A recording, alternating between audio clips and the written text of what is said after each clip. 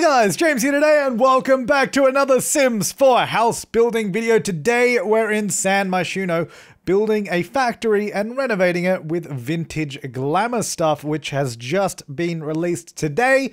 I believe it's out now, I would assume. I was very, gratefully... Oh, very gratefully. I was given a copy by EA Australia to sort of prepare a little bit of content early, so I'm glad I could get this out. And I had a lot of fun building with this new pack. So because I've been really enjoying building penthouses and building in San Myshuno, because I've only just sort of got back into building with City Livid, I thought, you know what, why don't we build on that factory lot over in the Spice Market, and we'll sort of build up a little factory, and then we'll, I guess, convert it into a sort of, I guess, modernized vintage. It doesn't really make any sense. A modernized vintage glamour. It doesn't make any sense because it's vintage glamour, so it's like really old school kind of Art Deco-y vibes. But then it's modern. Anyway, you know what I mean. I'm using vintage glamour, and I've renovated. Well, I say renovated the factory. We technically built it new, but let's not get into all the details. But I've mostly used all the items. Well, I think I did use every single item from Vintage Glamour. As far as I'm aware, I used both of the wallpapers. Obviously not all the colors. I used a new door. I used the new windows. There is a lot of really, really nice stuff in this pack, actually. I will say that. Out of all the stuff packs, I think this is one of the strongest. I can't say right now if it's the best, because I think I would have to go back and compare it to the other ones. But like right now, I think it has some fantastic items in it. It's really cool, actually. But I mean, that doesn't really mean anything unless you see it, because then you can decide for yourself. And that's just a little bit easier. But I haven't checked out any of the Creator Sim stuff yet. But to be honest, that's really not my thing, so I don't really care about that. I'm also just build and buy. Really like the items in it, so. But you'll see them all pop up here, and I'll talk about them a little bit more as we get to that point. Oh, deleting all that flooring in those little flower gardens or flower beds was actually really annoying, because I couldn't just remove it as a room.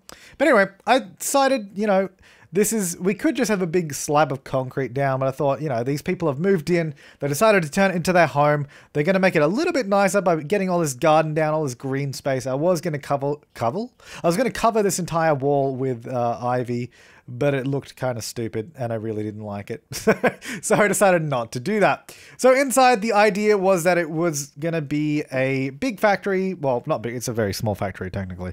A little factory that was all opened up, and then they've sort of moved in, sectioned it off, put up walls, put up all these bits and bobs, and turned it into something a little bit more homely. So up the top, we're going to have the master bedroom. That's pretty much the last thing we do, so you'll see that a bit later. But yeah, this is pretty much just one bedroom, one bathroom home. It's a very stylish, very vintage glamour, if you will, styled home. But yeah, so one big luxurious bedroom upstairs, and then all of downstairs for living, and then kitchen, dining, all that kind of stuff, and you'll see it take shape. I was gonna do those sort of factory-esque looking stairs, but I was like, no, this place has been remodeled. It's supposed to be upmarket, so that's what I want it to look like, and that's what I'm trying to do. One thing I didn't actually get was a bathroom upstairs with the bedroom, which I didn't actually realize until the end. I was like, oh yeah, I didn't put a bathroom upstairs with the bedroom. There is a bathroom downstairs, just not upstairs. Oh, that was me. If you just saw me like rotating a lot there, I was just trying to figure out where I wanted to put stuff. So you might notice those garage doors on the inside and the outside. I mean, the idea behind that was when you have a garage door, usually it will go through to the other side. You know, you'll see it on both sides of the wall. So that's why we have those 3 garage doors on both sides of the wall, outside and the inside. But on the inside, as you can see, I'm just covering it up. I put a kitchen in front of it. They're more so there just as aesthetic pieces that, you know, like it's kind of like the remnants of the old factory. Like that's where they used to, I don't get, bring things in, take things out, etc. But now in the renovation, these people have just decided to cover them up. They've left them there. They haven't removed them, but they're covering them up with other bits and bobs. So using all these new items, that's a new sort of partition divider kind of thing. The new mirror, the new wallpaper, new paintings, new dining chairs. Is pretty much a lot of that stuff there is new. And oh, the new chandelier. That's not a new rug. That was from City Living. But they do have a shaggy rug that came with this. It's like a little furry looking rug. But I really like the City Living rug better. That one just looks a little bit nicer, a little bit fluffier. because I really like the edges on it. It's quite nice. So now that little piece there that I'm putting in is actually a set of drawers, technically. So your Sims can change at it, but it looks really good as just like a side table that you can put around the place. So I actually put a lot of those in the build. So if you want to change anywhere, I mean, technically you can actually just change anywhere anyway by clicking on your Sim and just telling them what outfit to put on. But we're going to have, there's sets of drawers all over the place. So if you do need to use a set of drawers, there they are. I guess you can plan your outfit wherever you want. So, I mean, it's kind of convenient. So if you don't know much about vintage glamour, as you can tell, it's pretty bold. It's pretty full on. A lot of the colors. I mean, obviously there's more muted colors that you could use, but I really wanted to go like the black and gold because the wallpaper, again, if you don't know the wallpaper, and it might be a bit hard to see in this build video just because we're moving so fast, but the gold part of it actually like shines in the light as you rotate your camera and it reflects light. And it just looks awesome. It looks so nice. And then, yeah, the flooring that I'm using is obviously from City Living. Well, maybe not obviously, but the flooring is from City Living. It's the basketball court flooring. Still my favorite flooring right now. It is so good. It's so nice. Because again, it's shiny. Shiny wood floors are beautiful. Like, look like they've been varnished so well. Anyway, so we're using a bunch of these items. I didn't want to go too overboard with matching everything with the black and gold, but I kind of did, and I kind of like it. So those are the new curtains there as well. That globe in the corner as well is like a new little bar thing. That's a new rug underneath the chair. Like I said, I'm just using like all the new bits where I can. New potted plant, new end table with a mirror on it. I mean, if you see something, it's probably, if you see something, you're like, what's that? I haven't seen that before. It's probably new. That bookcase behind the desk is obviously not going to be usable, but there is another bookcase that I placed upstairs later on.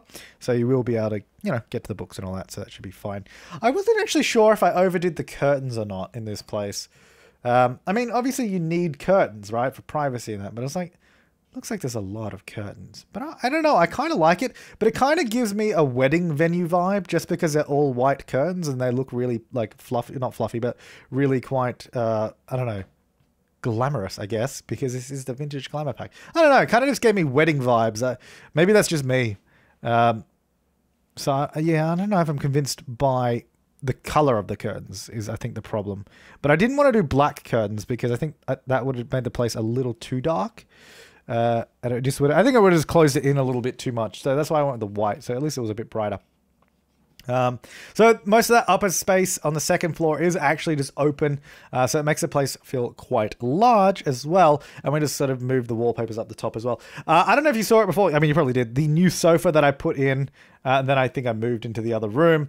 I really, really like the new sofas. I'm like, oh, thank God there's finally another sofa I can use in the game that should hopefully go in most circumstances. Like, it should hopefully fit in most circumstances. Because the problem with a lot of the sofas I find is that they're either really stylized to only fit a certain theme, or they're just ugly.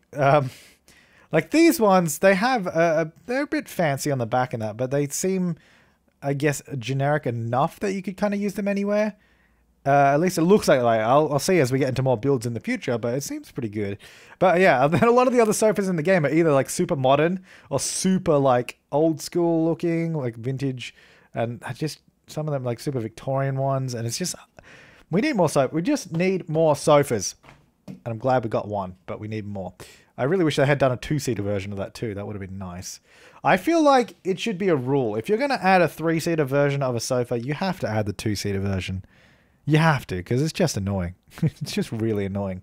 Anyway, just going through and just doing little details here and there. I wanted to get the bathroom in the little, well, I guess in the living room where the two big double doors go into it. You can't really see it right now, but because that was actually like the perfect spot, but it didn't really work out with all the doors.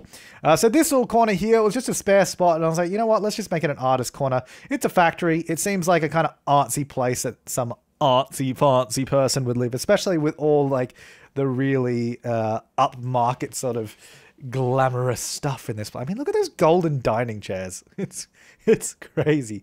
Now, you might be wondering why I'm using those lights as well in this build. It does, they well, yeah, they don't look like lights you would have in your house. But the idea behind those wall lights was actually kind of going back to the factory vibe, like that this used to be a factory and maybe they had those more industrial looking lights hanging on the wall. That was the idea behind it. And then the people that have renovated have come in and put the chandelier in, but not those. They haven't removed those walls from those lights from the wall. Sorry.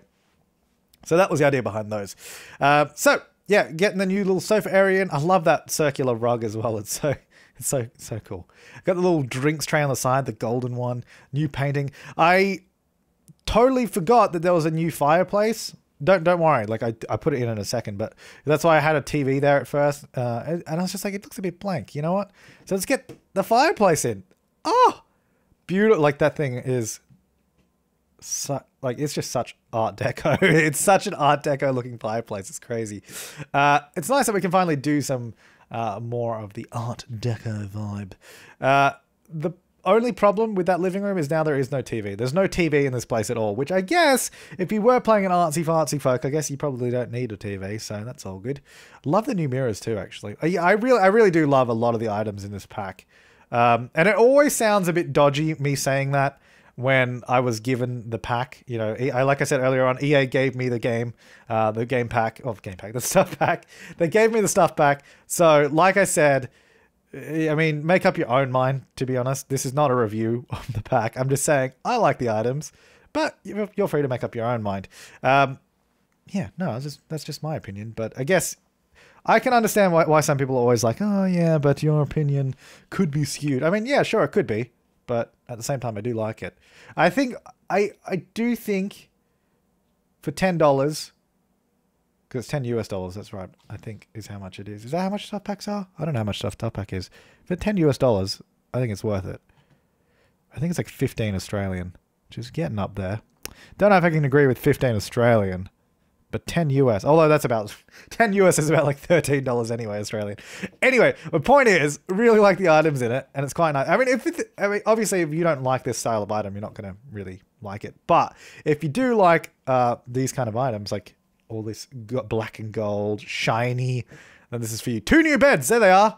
And I used this one, because I thought that one fit the factory vibe a little bit more. It seemed a bit more, I don't know, industrial, I guess. Seemed a little bit more industrial than the other bed. The other bed was much more tame, which I think the other one would be a lot better to be used in regular homes, whereas this one is definitely way more out there. Like I was saying about the other, like the sofas and that, how so many of them are way too stylized that you can't use them. That's kind of like this bed. It's pretty stylized, but thankfully they included one that is much more, I guess, muted in style. It just looks much more generic. But then you also have this kind of crazy one, which I'm fine with, because that means you get best of both worlds. So this bedroom, I actually had a lot of fun with this. This turned out very white as well, very wedding-esque. Oh yeah, we got the new, what do you call it, vanity table on the side there. Is that what it's called? That's what I'm going to call it. Where you can sort of do all your makeup looks and all that.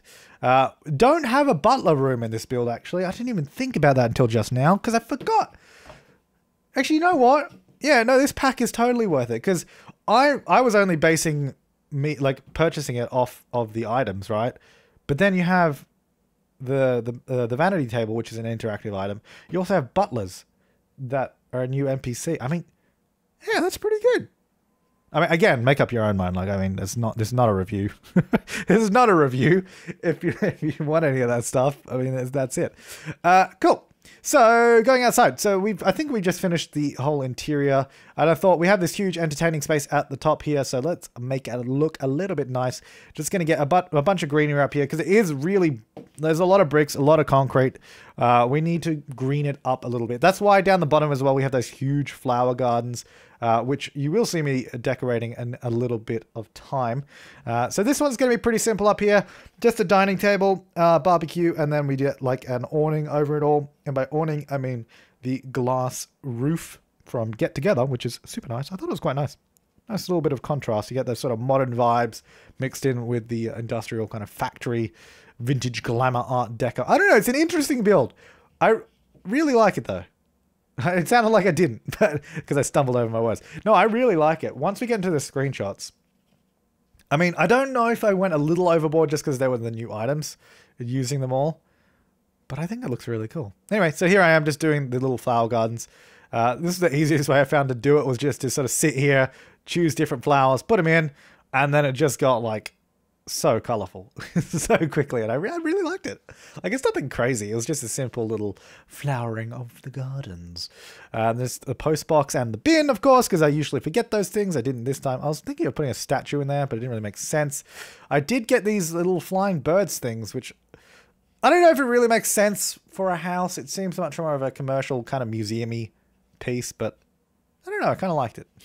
I kind of liked it, so I put it in there. Added a little bit of oomph. Around the side here, we have those 3 garage doors. So going back to, I guess, the history of this place, I wanted it to look like a driveway.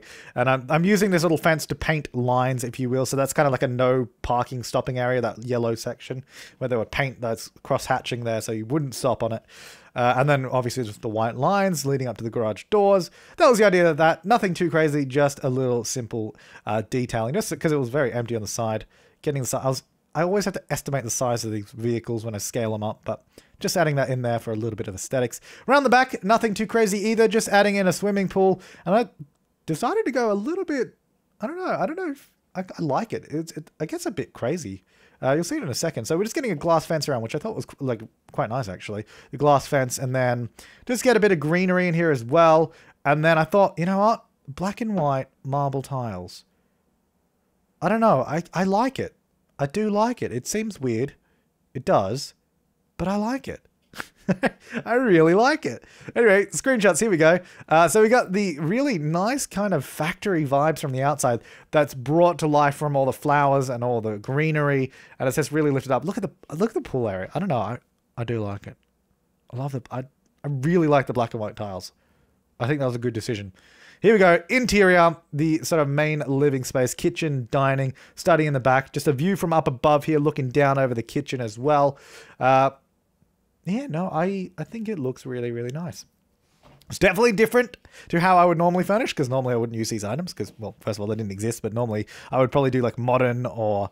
oh, that was a confusing photo. It flipped around the other side, but it looked really similar because of the way it moved. But of course, you can download this on the gallery. When this video goes live, I don't know if it'll be up in the gallery immediately, but check back shortly. The link will be in the description to download it when it's available. It will also be like just up on my Origin, no, my gallery profile. So if you search The Sim Supply, the same as my YouTube username, all one word, you'll be able to find it there and all my other builds. There's the bedroom. I love the bedroom. Now that's really wedding vibes. That's like a wedding room right there. Like, surely. That's exactly what that looks like. There's the outdoor, like, entertaining space up the top there with the barbecue and the dining table. Just another view of the pool, and then we're going to jump into, I believe, the floor plan screenshot. So you can see how it's laid out. It's pretty simple. Nothing too crazy there. And then up above, you can see the master bedroom suspended above the rest of the place. But there's no bathroom upstairs. But anyways, guys, thank you so much for watching. I hope you enjoyed that. That was, I guess, my first build with vintage Glamour Stuff as well, which I really, really enjoyed. But thanks for watching, guys. I will see you next time, and have an awesome day.